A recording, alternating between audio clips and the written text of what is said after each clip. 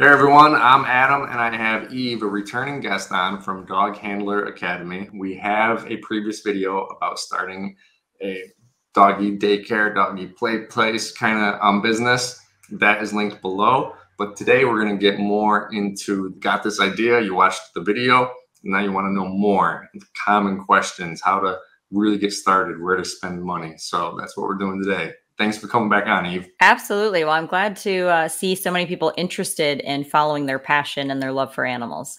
Yeah, it's awesome. So the video with you has been my most popular video on that channel. Like when I go look in it, people love dogs. So if you love dogs, this might be a good business to get into. Absolutely. You know, I'm going to say millionaire, billionaire always says, if you want to succeed, find something that you love and then figure out how to make a business out of it. Right. So this is perfect for that.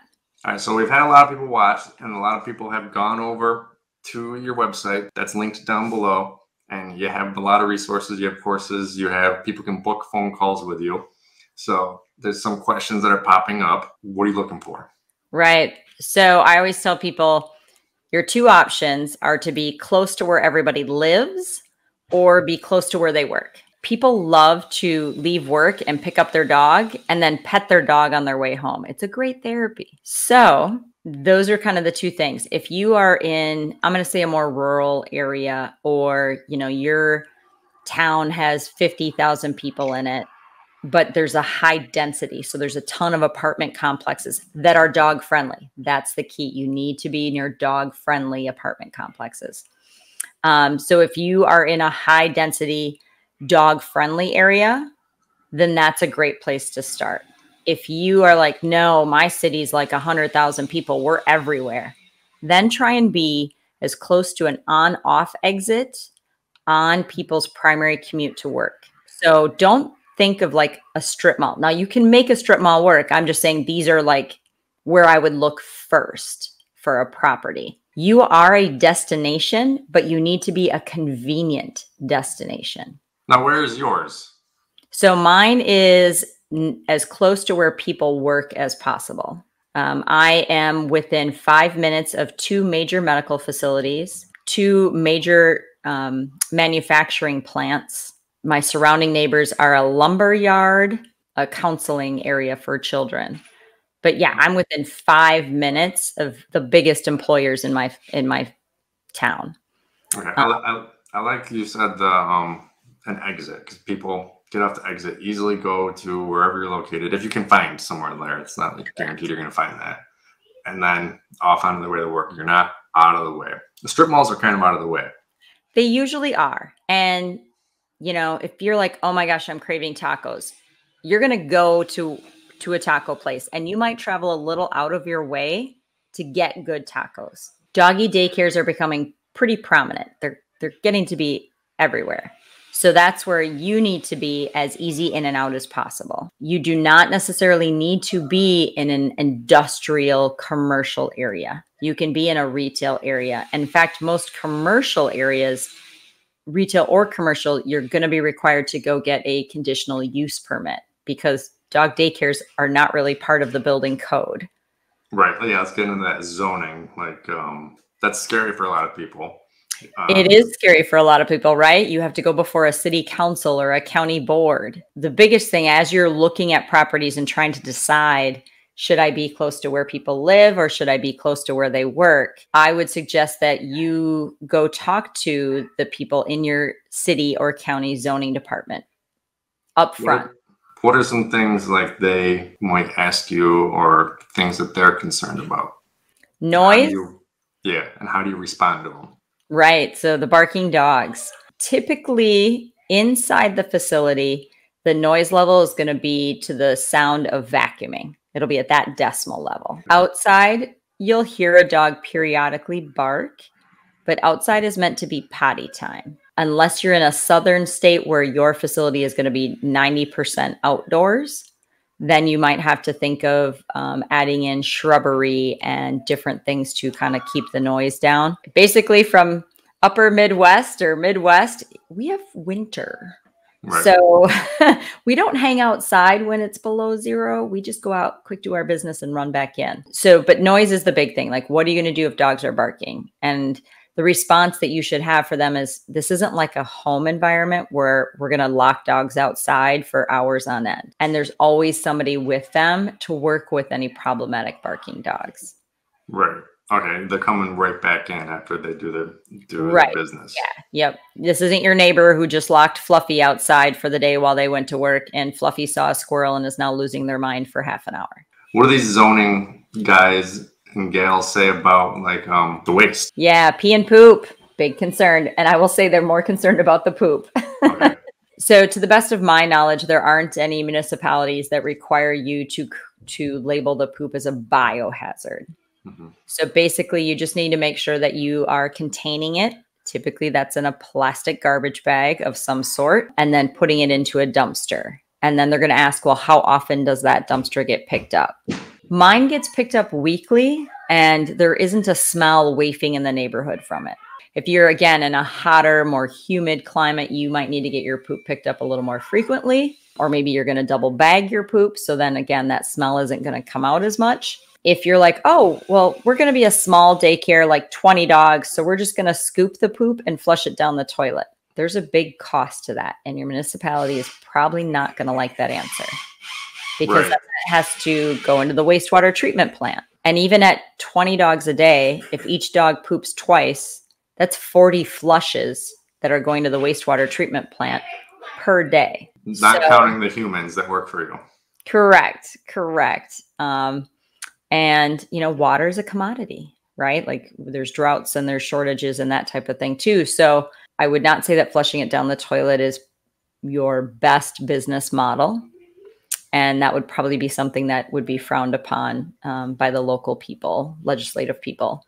So your dumpster would be good if you have a way to compost it, or utilize the poop picker-uppers like that go out to farms and like suck up poop and then spread it out into the fields. If you have a holding tank capacity, that would be an ideal solution as well. In fact, you make money off of that, right? You sell the dog's poop off to somebody that's going to go slurry it into a field. Yeah, there's people that would buy it. It's not going to be everywhere. It's going to be kind of hard to find. You have to make phone calls, but there are people who would buy it. And if not buy it, there are people who would just come pick it up because they want it for whatever process they're doing. Yeah, I actually was really trying to figure out a way to minimize all of my poop at work. And I found a worm farmer. Okay. So he farms worms. And he was interested in it. He did not need all of the poop that I had, and I didn't want to monkey with it for that short type of a solution. But, a worm farmer might be an opportunity if you have, a smaller daycare with smaller numbers. I want to jump off topic. I want to go back to the topic from the previous video, just in case no one watches that video. Sure. I want them to get kind of feel how the kind of info you have in your course. And this was like one of the biggest comments on the video was about your paper towel usage. So this is just a little example of the things that people aren't going to think about that you already know. So for the new people watching, let's just go over that again. You got a rule about paper towels. You've broken down the cost. Go ahead. All right. So I already gave you the example that each dog is going to poop twice a day. So if you have 20 dogs, that's 40 piles of poop. At my facility, we use the plastic bag method. So you put the bag over your hand and you grab your poop and you turn your bag upside down, just like if you were outside walking your dog. Then we have a 2-square rule. So you take 2 squares of paper toweling and you spray your cleaner and then you wipe up any residual poo. So think of like 2 pieces of TP. The reason for that is each square, without coupons, discounts, whatever. So the average square of a piece of paper towel is 4 cents.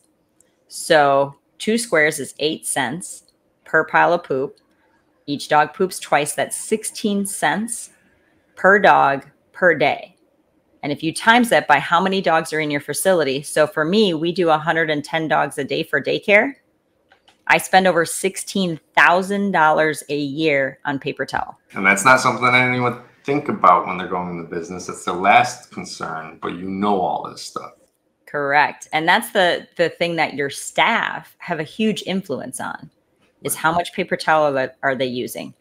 Are they diluting all of your cleaners appropriately?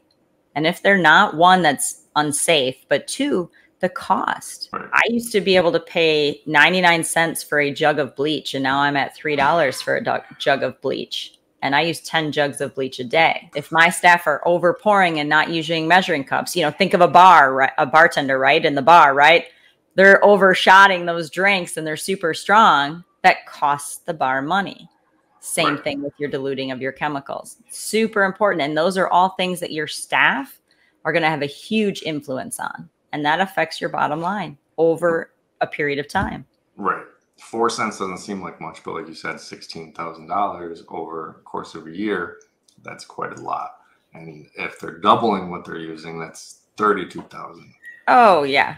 Yeah. I mean, it never fails. You know, you'll see somebody like, oh my gosh, and they like, you know, wad it up in their hand. And I'm like, okay, first off, I see a little bit of poop and a whole lot of white paper towel. I want to see a lot of poop and a little bit of paper towel. All right. So thanks for going back over that again. I just wanted people who aren't going to watch that other video to see some of that. No, absolutely. It's a conversation that I have with a lot of daycare owners, both people starting out and people that have been in the business for years that just have never drilled down enough in their financials to understand what all their costs are. Right. You may love dogs, you may get into this business, but it's still a business and you need to understand those things as well. Absolutely. Now, on that, this isn't every business. I have several businesses and people always talk to me and then they say, I'm going to do this, I'm going to do that.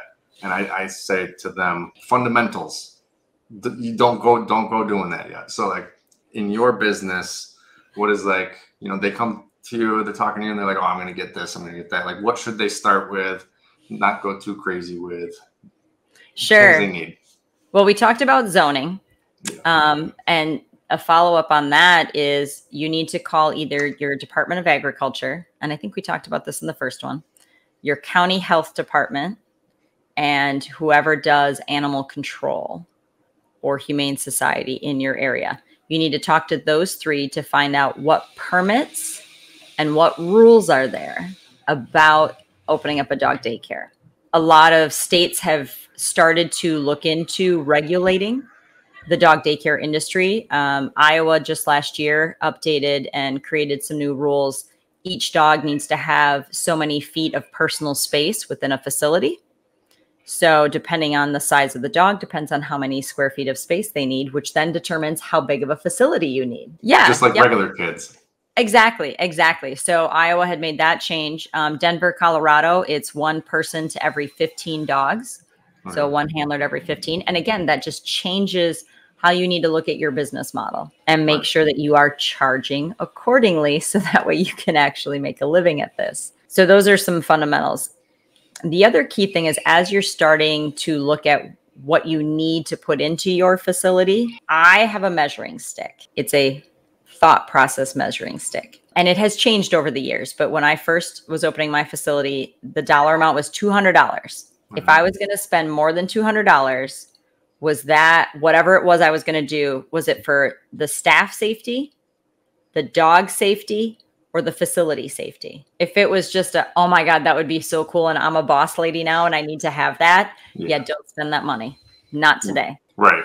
Down the line, I get in all these ventures and everyone I'm getting in with, they're just like, oh, we need to do this, we need to do that. And I'm just like, we need to focus on the basics. And I'm a little different because it's like, is this going to add value where we can charge more money?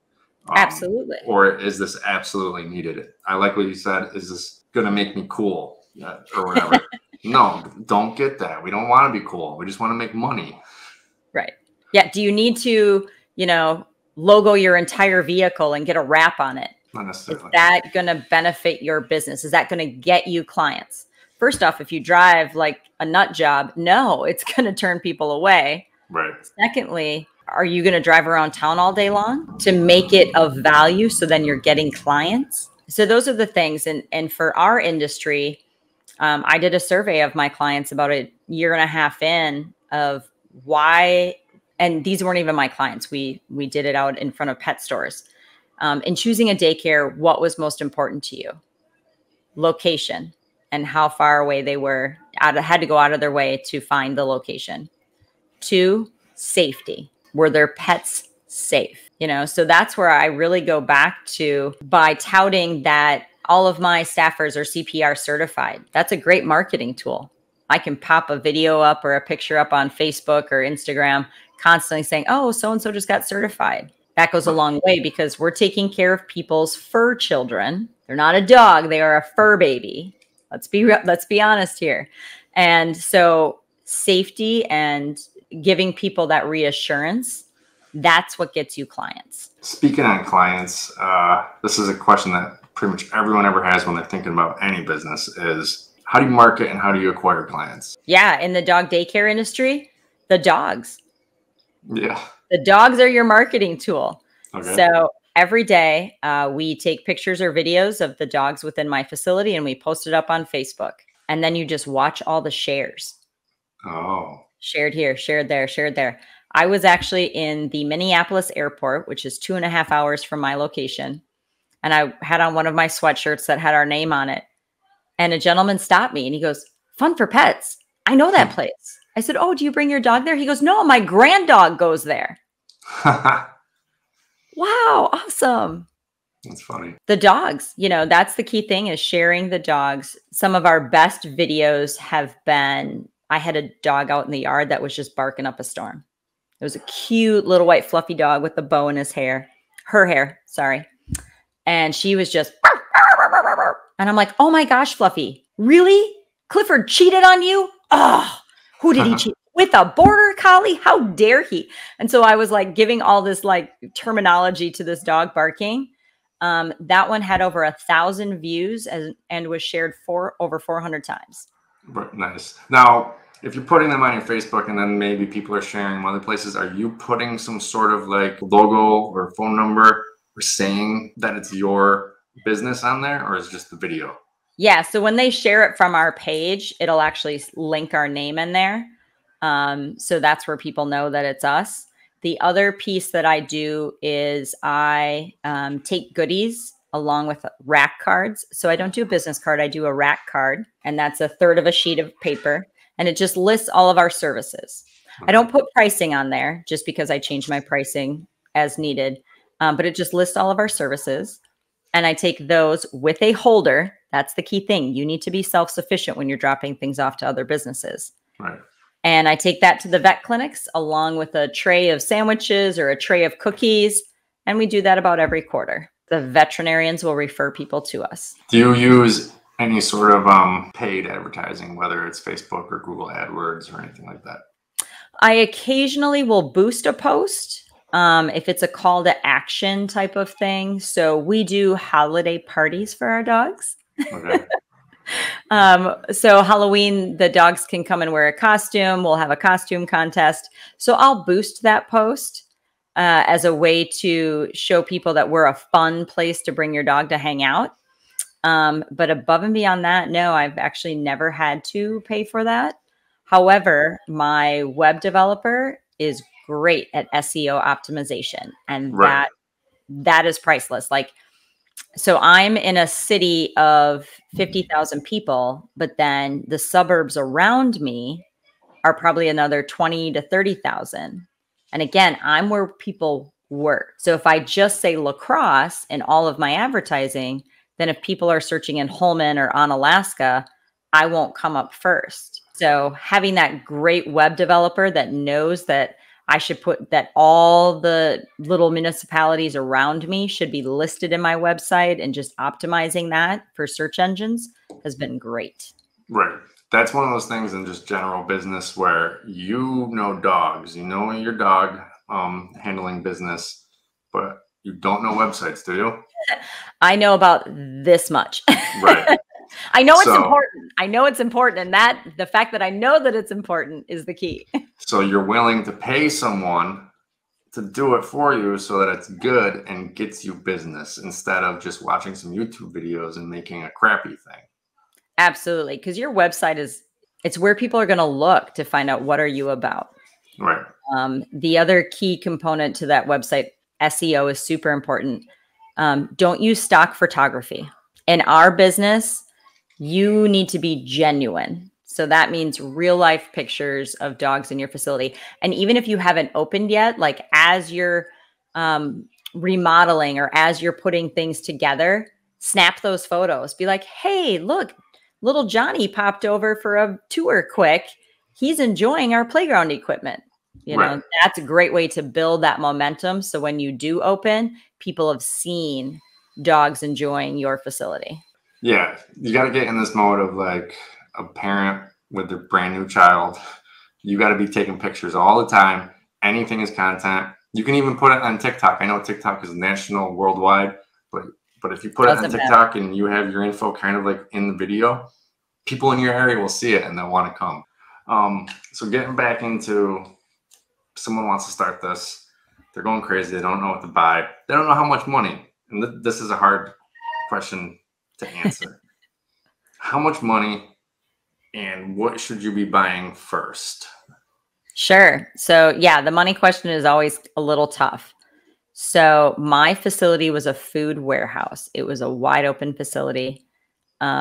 I took out 12 credit cards, borrowed $5,000 from my dad. In total, I spent $55,000 to open my facility. Things that you need to think about. Again, I went over the safety of the staff, safety of the dogs, safety of the business. Right. So if the facility that you're looking at, and whether that's renting or buying, and I would recommend that you start out renting, and in your lease, you have the option to buy and first right of refusal. Unless you've been saving, you've got great credit, and someone else in the house is working full time that you could go get a loan, look at leasing first because it's less upfront. The things that you need to look at first to spend your money on is, what can I do today to get open that at year 1 or year 2 I can upgrade? So for boarding, I did standard steel crates and standard wire kennels that you would buy at Lowe's or Home Depot or your Tractor Supply.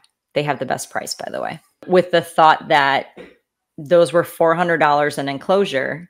And when I had money, I would buy the fancy ones that were FRP and had a cute logo on them. And those are like $3,000 a piece. Okay. Did you upgrade to those? I actually never did. Because you don't really need, I was going to think you don't really need to. I don't. We board 130 animals every weekend. I don't need to upgrade. I'm good. However, I know a lot of facilities that have, and that's great. But it's just, what can you do today to open that is safe for your staff, safe for the dogs, that then you can upgrade later. A lot of people talk about the outside area. Your fencing needs to be top-notch secure. That is a non-negotiable. You can do it yourself, but it's a non-negotiable that it has to be safe and secure. AstroTurf. You don't need to buy new. In fact, people loved my old turf that I had. It was a used soccer field. It had all these white lines and stripes in it. And people were like, oh, look at my dog. He's running past the goal line. You know, they loved it. I paid $1 a square foot for my used turf. It lasted me 7 years. And then I upgraded to the new turf, which was around $6 a square foot. Now, when you say turf, is this for outside or inside? Outside, it is AstroTurf. Okay. And that's because you were in a more industrial place. You didn't have grass yard or anything? Well, when you have 100 animals every day, there's no longer any grass. Oh, okay. It's mud. And it doesn't matter, honestly, if you're going to do more than 10 dogs a day, you're going to want to do turf. Okay. Interesting. See, that's something no one knows. Yep. People have tried wood chips. Great. Now you got a white dog that you got to bathe down every day. People have tried, river rock. Great. And then you get those dogs that want to eat the rocks. And now you're paying a vet bill. Just up front, do some used turf. It's not, the used turf is not that expensive. You can install it yourself. Is it just over the grass, or do you put down some sort of sub-base? I put down, what the heck do they call it? Filament. It's not the gravel, but it's not the sand. It's like the crap in between. So it's cheap. But yep, you just put down, 1/2 inch to 1 inch of it, depending on, what's underneath. And then you put your turf over it. So it allows great drainage. You can bleach it. You can you can lightly pressure wash it. You can enzyme cleaner it. But that is something that, if it's raining, the dogs are still going to get a little wet, but they're not going to get muddy. Okay. You can shovel it if it's snowed outside. and it makes it a lot easier to clean up the poop. And then if it rains, then it just washes off and you don't have to spend any money on there you go. water. Exactly. And that's really it. Like that's the bigger dilemma is, you know, all the other options, you're going to have to wash the dog off. They're going to get dirty. So unless you plan on giving 10, 20, 30 baths every day, just go with turf. Now, what about like software in the beginning? Is that if you got 10 dogs, is that necessary? If you have 10 dogs, you can probably just use Google Calendar. Once you hit 20, it gets a little more complicated. There's about, I think, 15 different software companies out there for our industry. The most expensive one on the market right now is Ginger. Then you probably have Pro Pet, Kennel Connection, Pet Exec, Kennel Geek. So there's a lot of different ones. They will all take reservations, you know, the nuts and bolts of it. The key things that you want to look at are, can you use your own credit card processor or do you have to use theirs? Because theirs is usually more expensive.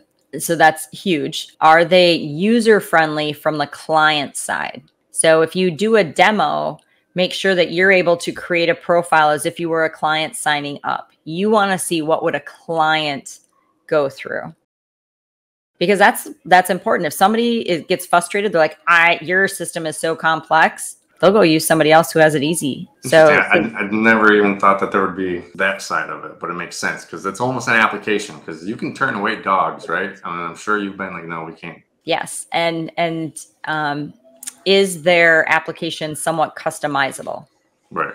So I've added questions. Have you used another facility in the last 2 weeks? If they say yes, why are you leaving? Right. Did you get kicked out? Is your dog a jerk? Like, because most people, when they start using a dog daycare, they stay with that daycare until they get pissed off. It's like a hairdresser. Once you find somebody that you trust to cut your hair just right,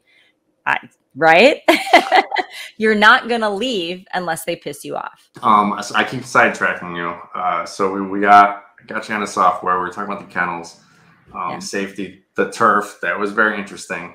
What's some other things that really help your day out, efficiency, cost-wise, that you should be looking at in the beginning? Spend the time and either hire somebody or have somebody that's close to you come through and document all your processes and create checklists. There's so many moving parts in a dog daycare.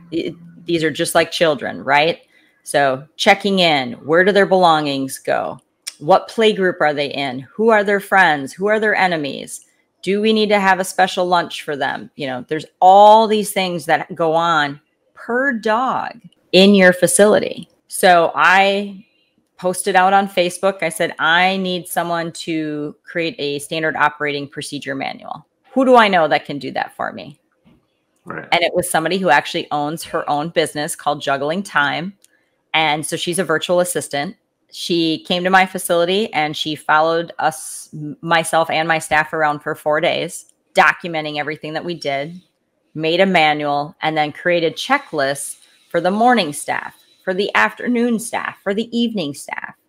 So that way everybody remembered what they needed to do. Everybody followed the same policy. Everybody followed the same procedure, especially when you're starting out, because you're like, oh, well, I worked nights all the time. I didn't know morning staff, did this. You could have people repeating processes that didn't need to happen, or people just not even doing a process because when they got hired, Johnny forgot to teach Jane, how to hit the button to drain the dishwasher or something. Right.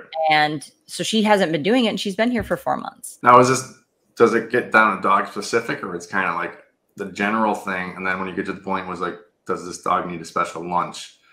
Then they're supposed to either remember a check or. Right. And that's really where the checklists come in. So for us, dog comes in with the owner hands us a Ziploc baggie. And this is also training for your clients. Okay. How do you want to receive stuff? So if you're going to allow dogs to have lunch while they're there for daycare, which in my opinion, they don't need unless they're a puppy. So we tell them you need to put it in a Ziploc baggie or a container and have their name on it, both first and last name. Because if I have 5 Bellas, which one am I giving this food to? I have 7 Maxes. I have 3 Zeuses.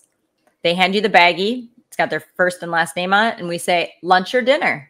They say lunch. Great. We take the dog back. We have a lunch bin. So we put the food in there. And then we have a sign-off board that we put the dog's name, their breed. And then later that day when we're feeding lunches, whoever's feeding the lunches marks yes, ate, or no, did not. So if somebody calls and says, well, they gave me my full bag of food back, they didn't try feeding them. I can go, oh yeah, they did. I can pull the sheet. Yep, right here, Bella. Yep. Nope, did not eat lunch that day. Here's my proof. Don't call my staff a liar. So it creates trust with your clients that you have a process in place, that you have checks and balances. Because then when I said, nope, right here, see, it shows that they did, and no, he didn't eat. Well, I just don't understand. And then I can say, well, you know what? Fluffy just likes to play with her friends all day long. She's just not interested in eating here. She would prefer to play with her friends than sit in a suite for 30 minutes and try and eat some lunch. Oh, she just wants to play. Yep. So you don't need to pack that anymore. Oh, cool. You have an entire website and an entire course, and people can book time to call you for free, a 45-minute consultation, right? Yes. Yeah. It's very useful for a lot of people when they're like, okay, I decided this is what I want to do. I've been looking at properties. I've talked to some friends. There are just so many moving pieces to this. You know, it's not like a retail store where, oh, I'm going to rent this space and then I just go buy inventory. You know, there's checks and balances. You have to make sure your zoning is correct. You have to make sure you have all the proper permits from your health department and your Department of Agriculture. And then what are the rules? You know, how many dogs to handlers? How much space do you need? So it gets very convoluted of where to start. So sometimes just a 45-minute conversation with me and we can kind of break down, you know, the top 10 things that you should do to determine, is this going to be feasible for you? Then it gives you a direction to start. And then if you need more chatting later on or pick my brain on something, then we can book another session or a Zoom call. Or I do allow people to come and visit my facility. And I recommend that too. If this is something you want to get into, you need to go at least 4 hours away. And be honest with them. Say, hey, I'm looking to start up a facility. I'm 4 hours away. Can I see your facility? What do you like about your facility? What do you hate about your facility? If you could do it over, what would you do differently? Yeah, I toured 28 different facilities in multiple states. And that saved me thousands of dollars when I first opened. On that, what is one thing that you see common that people are asking you or wanting to do? Like, what's a mistake or a bad decision they're making in the beginning? Live feed cameras. Right. We talked about this before, but go ahead, get into it. Yeah. So you want to have cameras. So if something goes wrong, you can go back and review. You do not want to have cameras that allow clients to watch your staff all day long. Because they're going to nitpick. They're going to nitpick. Why is Fluffy sitting by herself in the corner? Because she's tired. She needs a break. That black dog has been picking on Fluffy all day. Why is your staff not doing anything? They're playing. That's what they're supposed to do. Fluffy likes him. They're buddies. You will spend so much time answering the phone and having conversations that it will exhaust you and it will burn you out. Secondly, and this is what I learned by touring other facilities, they've had issues with clients stalking their staff. Majority of the staff that work in the dog daycare environment are female. Right. And they've had people stalk them through the live feed cameras, knowing when they got off, or commenting, oh yeah, I saw that, you know, Fluffy was sniffing at you pretty hard today on the cameras. That's creepy. Yeah. That's creepy to know that you were watching me, you know, so have the cameras to create accountability with your staff. If people need to know what's going on throughout the day, they can call, they can message. You can charge them for a little video of what Fluffy was doing. Right. But yeah, don't spend that money. And that's easily a $6,000 price tag and up. Right. Did you do that in the beginning, or you just knew not to? I knew not to by touring the other facilities. It was something I had on my checklist to get bid. So yeah, I was going to have it bid out and install it. And then based on other facilities' feedback, I was like, nope, I'm going to save that money and we're going to use it somewhere else.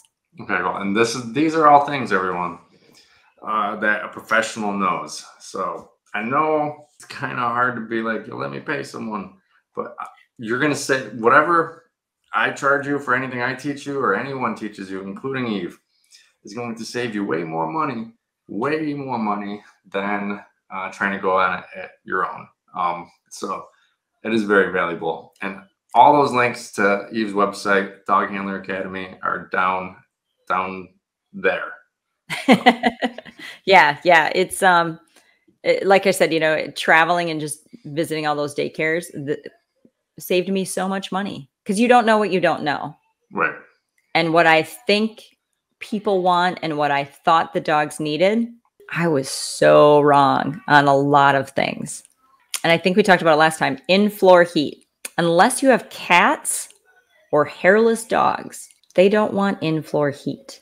No, and that's an expensive thing to put in. That's a very expensive thing. And if you put that in your boarding area and a dog has explosive diarrhea in the middle of the night, it will then adhere to the floor. Oh. And that is a 20-minute cleanup job. Right. More than 2 paper towels. More than 2 paper towels. Right. Because you're going to have to soak that poop to get it off that heated, crusted floor. You know, in your mind, right? Oh my God, I would love heated floors. Yeah, you, the human. Right.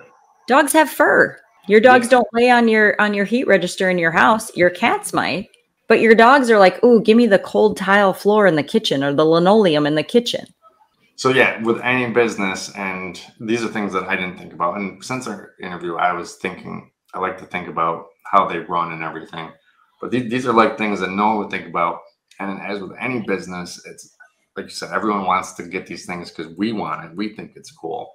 Yeah. You got to stick to the fundamentals.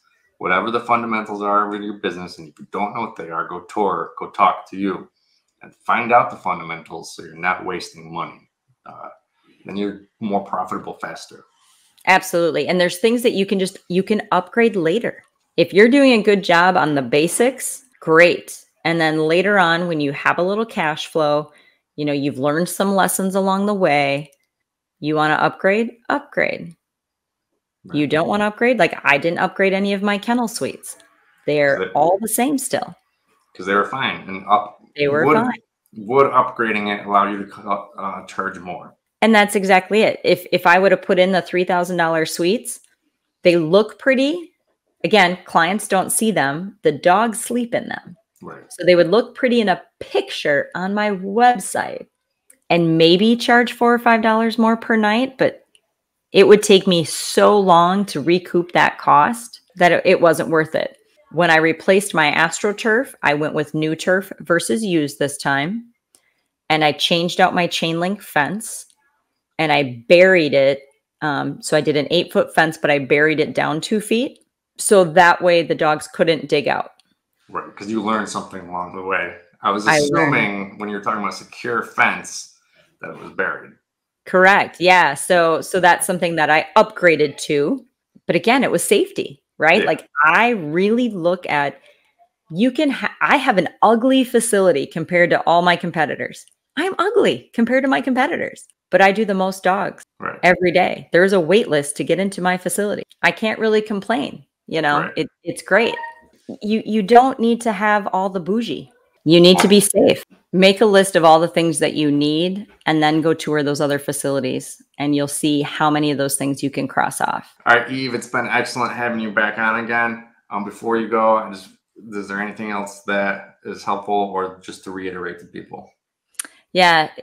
Make a list of all the things you think need to go into your facility. Make a list. I mean, nitpick it, you know, oh my gosh, I need a grooming blow dryer. Oh my gosh, I need Egyptian towels to dry dogs off with. Like make a list of everything you think you need and then go tour other facilities.